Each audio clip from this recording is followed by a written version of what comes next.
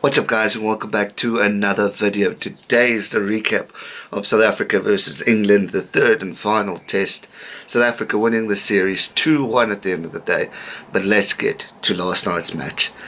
My word, Cape Town hasn't seen rain for a very long time, and did it only not rain on, well, it wasn't raining, but that field was damp. It was a messy game. It was a messy game. Players were sliding. I don't know if you saw the start when our African friends were coming out doing their traditional dance and stuff. The guy even slipped. The players were slipping. It was quite hectic. It was a tough game to play. Like, first and second tests were exciting. They were electric. There were tries being scored. Players were going at each other, and it was just like strong determination of rugby. But this game was just pretty much protection, trying to hold on as hard as you can to that ball, not letting it go. But players were slipping. It was a boring game, if I can say. Credit to England, kept disciplined, kept focused, was strong. Owen Farrell, his kicking game was outstanding. He looked really strong, and it was a more controlled English side who were showing up on the day to win. And they just kept their cool. Too many errors from South Africa's point of view, as in silly mistakes to give away these silly, stupid penalties. England scored a great try, and South Africa scored a great try as well. But it was just a kicking penalty game, and there's nothing more boring than that. But credit to Owen Farrell for really going at it, taking the team to another level. He didn't look as whiny like he did last week. They looked more focused and strong, and they needed that win. They needed that win, or hell was going to break loose, I think, in England. I wouldn't want to be on the plane facing the media when you arrive back. But truly, an incredible series we were treated to, and it was development of both teams. Obviously, England having lost 6 consecutive games in a row to finally have won one, which is fantastic for them. South Africa showing a different type of team. Rassie was really experimenting well with the boys, and we could see who shone and we could see who failed. And I hate to do it, guys. I tried last week to find a positive, but Alton Yankees, you let us down again. You missed a kick, knocking on the ball, giving away. Tackling was poor. He really needs to work on it, and you're probably going to find next week whenever the Super Rugby kicks off, and he's going to put on that Lions jersey. He's going to play the best game. I don't know what it is at the international level, whether it's just pressure, but he just doesn't have it. He doesn't have it. And Chili Boy Ralapele, another player who I don't rate. I don't think he's the man for the job to be hooker. I would have rather had Bongi in there, or Akafana Mava. I wanted to see them develop. Chili Boy's old now. He's been playing for a long time. Let him play provincial rugby and focus on development of new players. That's what we should be doing. Yankees, I hope he comes right. I really do, but he wasn't impressing me last night. And yeah, it was a sloppy game. I was disappointed with it. Faf still showed a lot of heart, and there were players who still stood out from the others, which is what you want to see. But again, it was tough conditions. It was wet, it was sloppy, it wasn't a pleasant game, like I just said. So I think I wasn't as bummed with last night's loss. It didn't affect me as much. Like a mate of mine he was quite like, come on man, we need a win. But I said, you know what, at the end of the day, let's look. South Africa have won this series. They've shown improvement, they've shown development. Rassie experimented with this team, especially last night, and we were expecting that. We wanted to see something different, give like the other boys a chance that they haven't had a chance, and experiment. Then number 2, the conditions of the field was shocking. I mean, it was so wet. There was so much dampness on that field. It was hard to play. I mean, when the guys got tackled to the ground, they slid another freaking 4 or 5 meters because it was so wet. So I'm not taking too much into account from last night's game. I'm not affected, I'm not upset. Obviously I wanted to win, I wanted a whitewash for South Africa's sake, but I've seen development, I've seen improvement, and that's all I wanted to take away from the series. We won the series, which is unbelievable considering where we were this time last year. Last year's year of rugby. So we're developing. I'm happy for England that they've finally got a win, because at the end of the day, like I said, they've got a great team. They've got a great team on paper, and those guys have their ability to take England to the next level.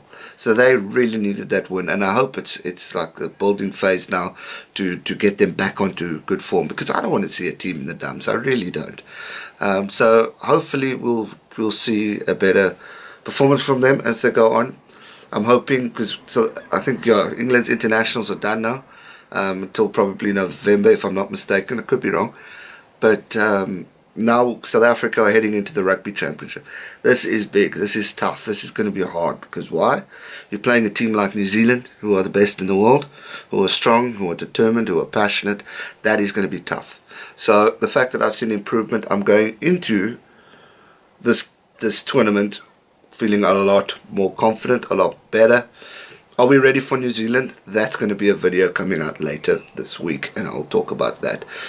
So make sure you subscribe if you haven't already. And yeah, Australia, Argentina, we got to play. We're weak in Argentina.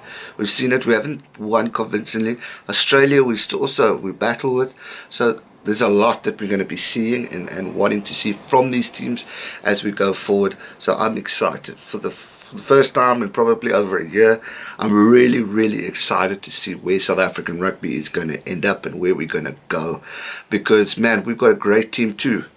We just need to put the systems in place, right coaching staff, which we clearly have now, and all of that needs to gel together. One thing I do ask Rassie Erasmus is I hope he keeps Sia Kolisi as captain. I want us to build with Sia and take Sia to the World Cup. I don't want us to chop and change between Warren Whiteley, Dwayne Vermeulen, Evan Etzebeth when he's back. I don't want that. Select one captain and keep him till the end, unless he gets injured. Different story then. I want Sia to be the leader and grow and develop. I think Rugby Championship, maybe he might change. I don't know, but I hope not. So yeah, to conclude, what a weekend it was. I'm going to recap Australia, Ireland soon, and as well as New Zealand. You'll all get that today and tomorrow. So make sure you subscribe, as I just said earlier. So much to look forward to. What a really amazing international series we've had. As for a South African fan, I'm smiling from ear to ear. I'm really happy. As an English fan, I think you guys should start smiling again, because you picked up a good win. And just remember, discipline kept you guys there. Your discipline was strong. You didn't give away stupid penalties like South Africa did. And you continued the momentum and was strong. You didn't lose it. You look good. So I think there's a lot to look forward to as an English fan. For South Africa, keep this momentum. We've got Super Rugby. Hopefully those players play hard and don't get injured, because I want a good team for the Rugby Championship, especially against the mighty All Blacks. I want a good team for that.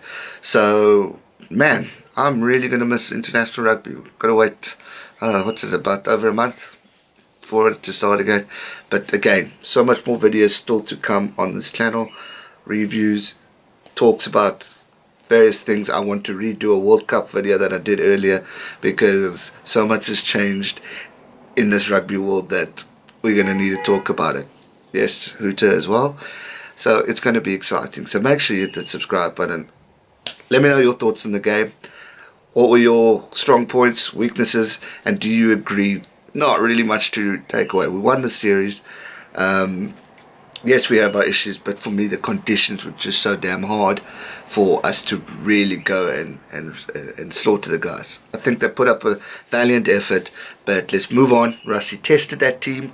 We know where they are. We know where the weak points are, the weak players are. We know where the strong players are. Take those strong players, build them together, and hello, South Africa, we are back. England, keep smiling. It was lacquer playing you guys. I'm going to miss that tournament. It was an awesome series. From yesterday, I go going against England. Today, I support England in the football, so I'm a very Dear McCard supporter, but that's the way it is. But thanks so much for watching, guys. If you enjoyed this video, please give it a thumbs up. Let me know in the comment section down below what were your thoughts of the game, and what are you looking forward to the most as we move forward onto international level. World Cup is coming closer. It's going to be exciting. Hit the subscribe button if you haven't already. It's that red button down there. Hit it, hit it, hit it. Hit the bell icon as well so you're always notified for all future uploads. Thanks so much for watching. Thanks for the support over England versus South Africa. It was a truly special series, and I look forward to recapping the other games coming out today and tomorrow. Stay safe, never give up. Cheers.